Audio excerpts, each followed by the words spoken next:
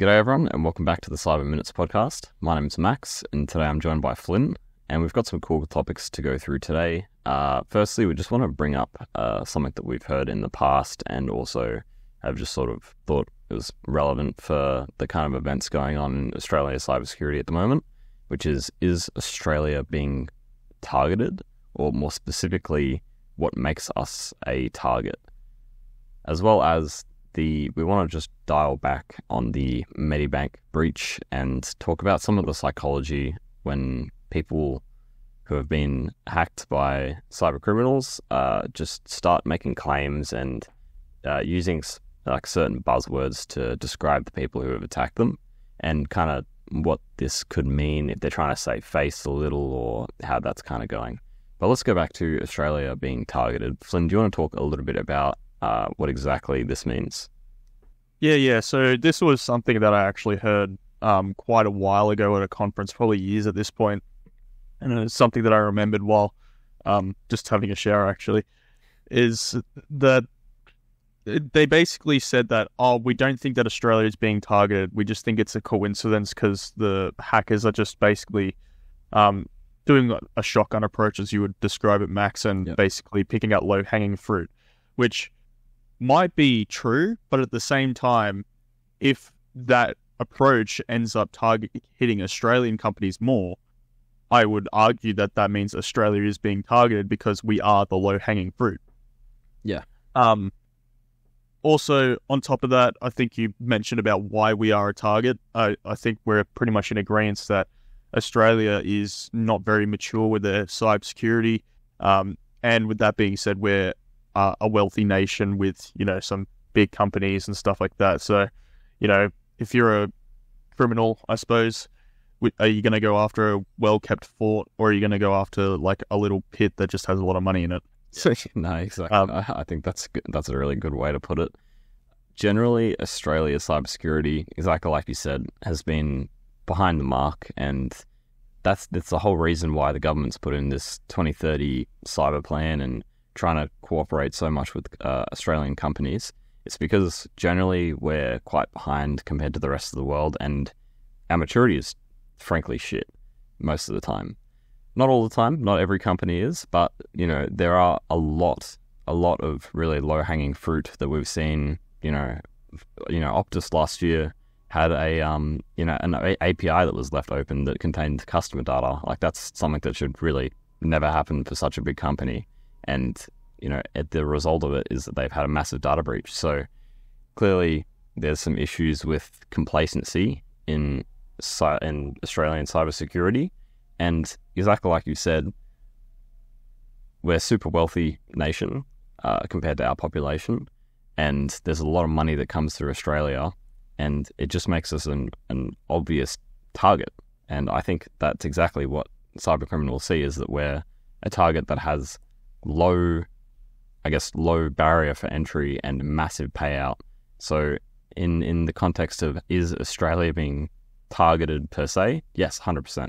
Yeah, it's not really a question of, we can debate it a little bit. No, 100% Australia is being targeted because more than some other countries. Like, I'm sure if we compared the statistics on Australian cyber attacks versus New Zealand cyber attacks and put it in a multiplier based on how big the country is and all that, you'll see that it's massively out of proportion in favour to Australia being attacked more and more and more than what New Zealand would have if they were as big as a country as we were. I think that's fairly obvious. Also, even from a geographical perspective, like I know cyber, we're not really talking about geographics a lot of the time, but we're pretty close to some big APTs, namely China APTs and stuff like that as well. Yep. And that's going to be an enticing thing, which we probably don't even hear about a lot of the stuff that goes on behind the scenes with those sort of attacks. But that can obviously be a contributing factor as well compared to, I don't know if you're in like the center of the world. Yeah, no, definitely. Our proximity to places like North Korea and China, could have something to do with it as well. And I think a really big part is geopolitics also. The fact that we're aligned so closely with the United States and the United Kingdom and we're not in NATO. Australia's not in NATO, but we're in like alliances. Yeah, we're in alliances with all of those countries that are in NATO, and it means that the battle lines have kind of already been drawn against threat actors from China and Russia and North Korea. So it gives those APTs a direct motivation, as well as a pretty hefty potential monetary gain to go after us. Yeah, absolutely. So next topic we were going to go over is the psychology of kind of the immediate response that some companies might have after falling victim to a cyber attack. So I'm a little bit less familiar with this, Flynn. Do you want to just quickly give the rundown? Yeah, so the biggest example I've seen of this is with Medibank. So Medibank's the big buzz again. 2022, they obviously had the massive data breach, and now recently the Information Privacy Commissioner has basically come out and said that they were negligent and they are going to take legal action against them. But if you go back and look at some of the examples from Medibank, they actually took a lot of terrible precautions with their crisis management. But one thing I would note is that the way they described the hackers, they didn't really take a lot of ownership a lot of the time. And what they described the hackers as is they said, they're criminals. The criminals are targeting Australia and the criminals are taking your data and stuff. And sure, technically they are criminals, but the way that they're saying it is that it's intentionally deflecting away from them by saying like, hey, these are bad people. It's basically saying like, if someone broke into your house, you wouldn't be at fault for that, would you? Which would be the case, I would say, majority of the time. Maybe if you left your door wide open and a bunch of money in the front door, it's probably not good.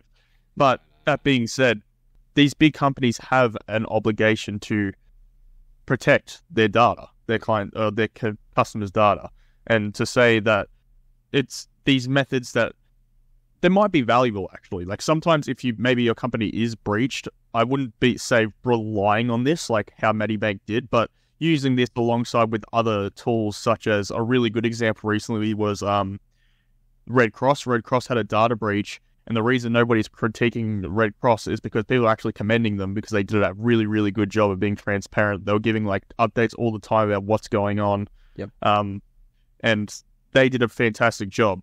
Yep. And I'm actually not fully aware if they referred to them as criminals, but this shouldn't be your only tactic as to how you target crisis management. No. It is a tool, but completely deflecting and saying, voiding ownership of the problem is not the way to go. Yeah, I think that's exactly right. And in your analogy, probably how I would slightly change it is, imagine you left a window open at nighttime and you forgot about it and you went on holiday. Then someone opened the window that was left unlocked, came into your house, stole your stuff, and you wanted to file an insurance claim to get some of that stuff back. And instead of trying to go over the fact that you made a pretty big mistake that could void the entire insurance claim, you just go, these criminals have come into my house and stolen all of my good. How dare they, these criminals, And they've just thrown words around and tried to be persuasive in that sense when realistically the problem lies with them. And that's like, I saw a really good LinkedIn post from Tony Harp, which had some good information as well. So Medibank in the midst of the cyber attack, they said that they would release their independent report to the public. I still don't think they have they? No. So I've spoke about this a fair bit as well, is that their initial response to the breach was actually good. So they basically said that, something's happened, blah, blah, blah. I think they made a massive mistake with what they said, because they said originally that, it's not a big deal. And then I think there was like 2 instances, and then they basically went like, oh shit, this is actually a big deal. Mm. But apart from that, they basically said, they set up this website saying, hey, we're going to keep updates here about what's going on. Update never happened there. Right. So they had the initial update that there's been a breach. I think they sent out emails to people saying there's been a breach as well. And then there was nothing there. It's called a hero page from what I can remember. Right. Where the same thing, the Red Cross did a good job at it, where they keep constant updates on this page about what's going on. Right. And they didn't do that at all. They set up the page and then they didn't even touch it at all afterwards. And then, they said they were going to do a report, and that never happened as well. Yeah. It makes me think of I don't know if you've seen any like medical TV shows, but whenever there's a disaster at a hospital in the TV shows, and I'm assuming this happens in real life, they'll set up outside the hospital like an information center so you can check if your loved ones are in the hospital, if you haven't got contact with them. And it seems like what they were trying to do is kind of like that, where it's a direct outlet to talk to the public, which is, like you said, an amazing idea. But if they just never put an update in there, then what was the point? It's terrible. Yeah. You've just made a false promises. Exactly. Yeah. And, I'm sure that's come into consideration from the Australian Information Commissioner, who's now looking to sue Medibank for negligence, right? Yeah, absolutely. I mean, we say it a fair bit. We don't know everything that's going on behind the scenes, but a claim like that is pretty big. Obviously, it was something that we had speculated for some time now. But, that could be potentially a really, really big hit from Medibank. And we're already seeing that they're trying to save face with it. They're, saying that, you can get $300 back if you stay with us from I think, the end of the financial year or the next financial year. Yeah, they're already trying to save face. It's really not looking good. Even though I would say Medibank still is a prominent figure in, the insurance sphere, one thing somebody that I was doing training for pointed out is that may only be because they've had to spend like another 3 times the amount on their marketing to, really, I suppose, stop the reputational damage. Yeah, exactly. Well, they're just going to try and sweep it under the rug and make you forget about it. Usually, that's the way to go. But the thing is, when you upset the community, and in a sense, we, as our platform, we are kind of I wouldn't say a voice of the community, but we're a part of that community. Us bringing it up, and the government bringing it up, and the government being sued, and other people, other prominent figures in the community talking about it and constantly repeating it, it makes it harder to happen. So it makes it harder for the company to just forget about it and move on, which is a good thing. Yeah, exactly.